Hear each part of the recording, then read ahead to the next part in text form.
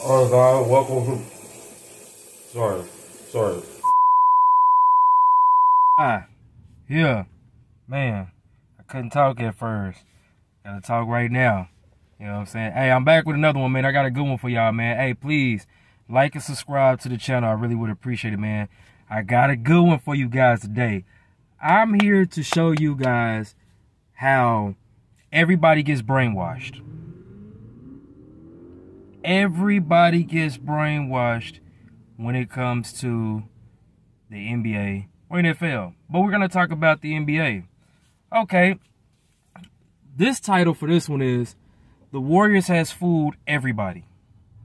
The Warriors have fooled everybody. This is how they fooled everybody. Okay. I need everybody to understand. This is where the fool come in at. This is how you've been fooled, and this is how every time somebody asks you a question and you give the wrong answer to this question, and I just been getting frustrated. I listen to the media, I read comments. I'll be like, man, this is frustrating. Are y'all really brainwashed like this here? And what I'm talking about is Steph Curry. Steph Curry is great. Don't get me wrong. But if somebody sits up here and says Steph Curry is a point guard, y'all need to just go, I don't know, y'all need to just give up. Y'all need to give up with watching sports. Y'all need to just Steph Curry is not a point guard. You've been brainwashed. You've been bamboozled. Media, fans, he is not a point guard. Stop saying that. The reason why I say y'all been fooled is because every time y'all guys look at the lineup, that's what y'all look. Y'all look at the lineup and y'all see point guard, Steph Curry. Look, people who play basketball, people who watch basketball, y'all know Steph Curry is not a point guard. Once again, so stop saying he's a dang point guard. He's not a point guard. Who is the point guard? Finna clear it up for you. Draymond Green is the point guard. Yes, surprise is out. He is the point guard of the team.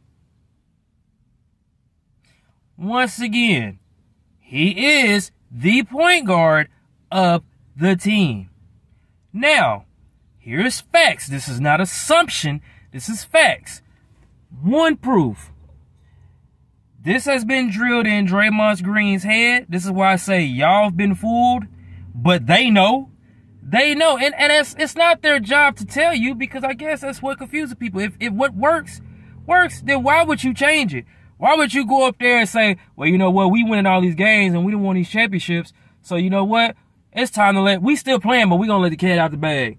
Surprise, y'all, Draymond Green is the point guard. Steph is the 2. No, they're not gonna say nothing. This is facts.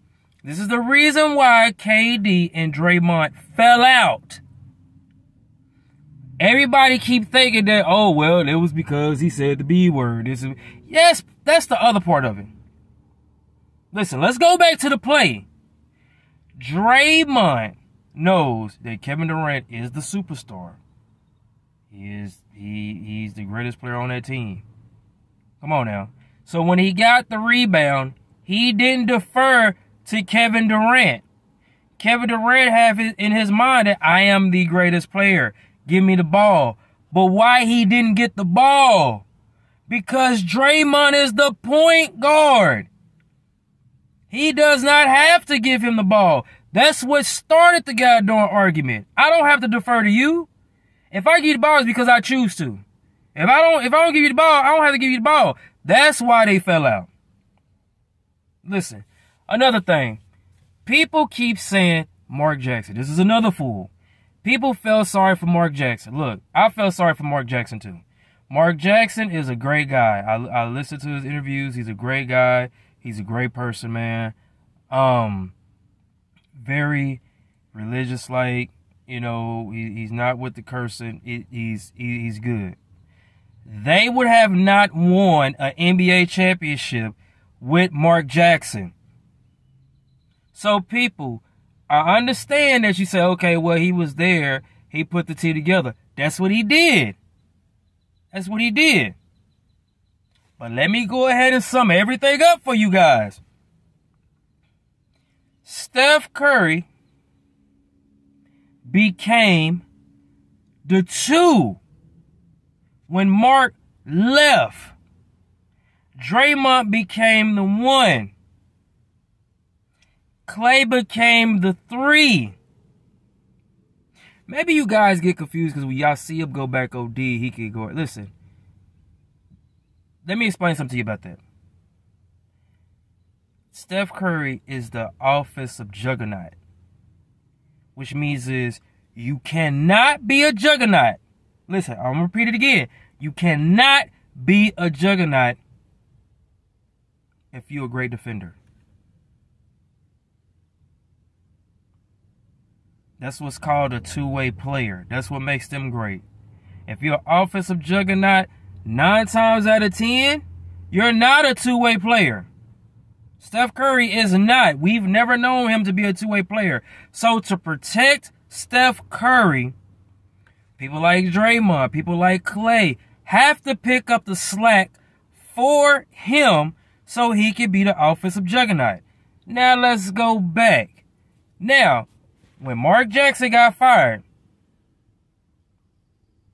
Steve Kerr took over. They won an NBA championship. Think about that. Everything got switched. Yes, Steph Curry was known for a point guard before Kerr got there. He was not a point guard when he got there. But he still gives them the title. If you're a ball player, like I said, if you're a ball player, you know that he is not a point guard. Draymond has led the Warriors in assists ever since Kerr got there. It's a fact. It's a fact. He is the guard. So get it through your head. He's the point guard. Okay. Mark Jackson still would have won because it's the system. It's the system. You gotta understand. To me, my opinion, Steve Kerr was like, this Warriors team is like, what if everybody evolved around me at Chicago? And Jordan was the number 2, Pippen was the 3, and Robin was the 4, but I was the 1 option. This is what the Warriors look like. I'm thinking this is what he had in mind, because think about it. Steve Kerr is the highest 3-point shooter in NBA history. Percentage-wise. Let me repeat that. Percentage-wise. He has the highest percentage. 45. 45. Steph is not too far. He's not too far. The reason why I say Mark Jackson still wouldn't have won that and Steve Kerr was the right man for the job is because he talked to these guys and got them to understand their roles, and this is the roles they needed to play. There's no egos. If it was egos, that team would have been destroyed a long time ago. Kevin Durant was a great complimentary piece. But we all know if Kevin Durant would have not gotten there, they still was going to the finals.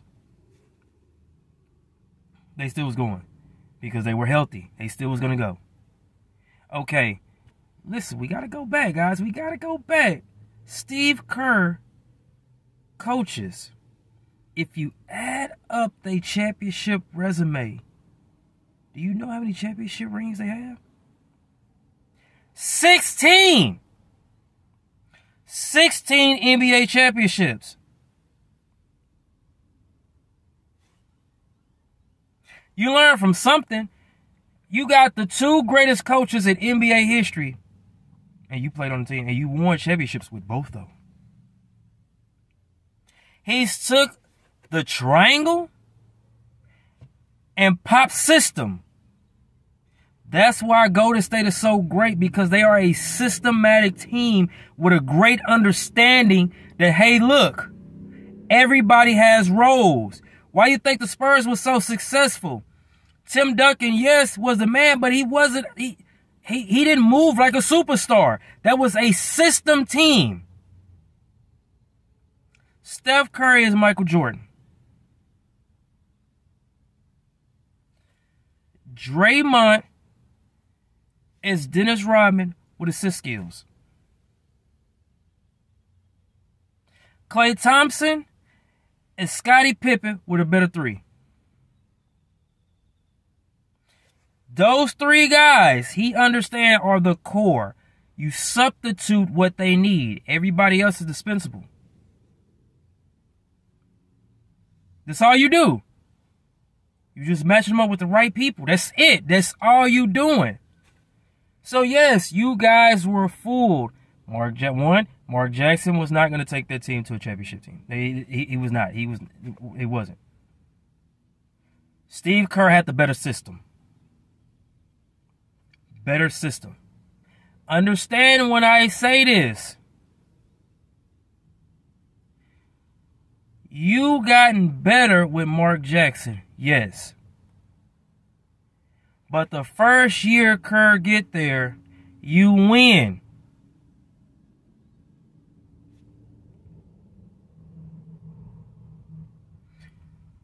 So now you know how you've been fooled. So when somebody asks you what position he plays, he is not a point guard. Stop looking at that title. Stop looking at that title. He is not a point guard. You guys have played basketball. I'm pretty sure you guys have dribbled basketball. He is not a point guard. He is a two guard. Another thing, before I go, let's do the comparison. Allen Iverson was criticized for being ball dominant and not being a point guard. Right? Everybody remember this. It was like everybody understood it. Everybody understood it when it was Allen Iverson. Everybody got it. It was like, man, he's not a man. He's a point guard masquerading as a two. Everybody understood it. But when it goes to Steph Curry, everybody get lost. Okay, let's pull up the numbers. We have Allen Iverson, career, 6.2. We have Steph Curry, 6.5, career. Is it that big of a difference? No! So get it through your head. Get it through your head. He's masquerading as a two. He's not a point guard. He's a shooting guard. If everybody says he is the greatest shooting guard, well, no, I wouldn't say shooting guard. Michael Jordan is the greatest shooting guard. But he is the greatest shooter of all time, then that means what? Let's look at the positions. It's point guard, shooting guard, small forward, power forward, center. So if we're saying he is the greatest shooting guard, I keep saying that, the greatest shooter of all time, the shooting guard is supposed to be the best shooter on a team because that's his title, shooting guard.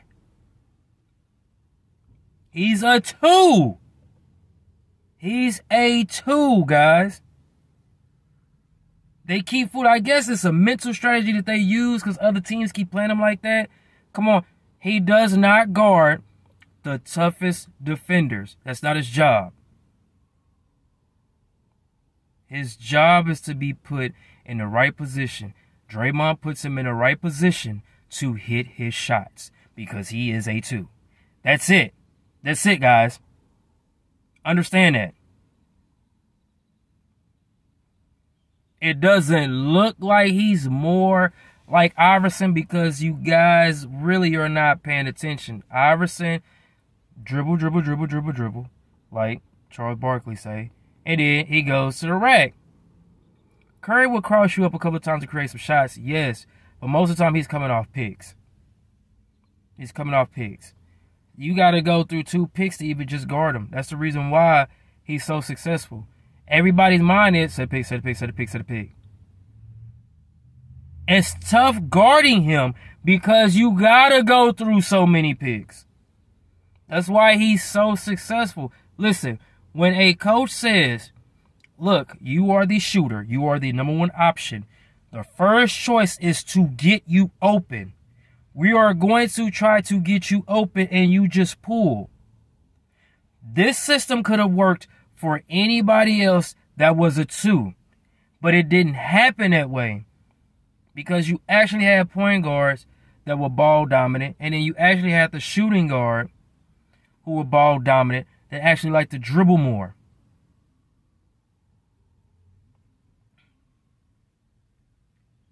So please understand, it works out great. They've been successful for so long because of this system. It is a great system. It's perfect, perfectly designed for that team. But you have to have not just every team can go by this system though. Kevin Durant fit perfectly in this system because he can adapt to any system. That's it.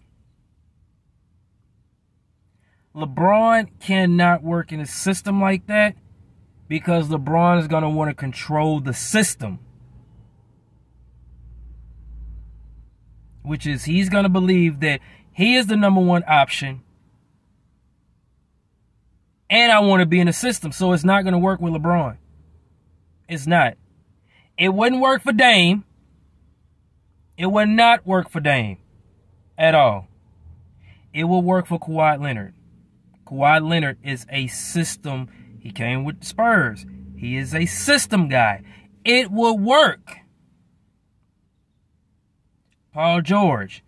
It will not work. Marcus Smart. It would work. Jason Tatum. It won't work. Think about it, guys. Just start putting players in and start substitute. Take Kevin Durant out when they won a championship and start putting another player off in there. It will work if the player understands the system and willing to adapt to the system.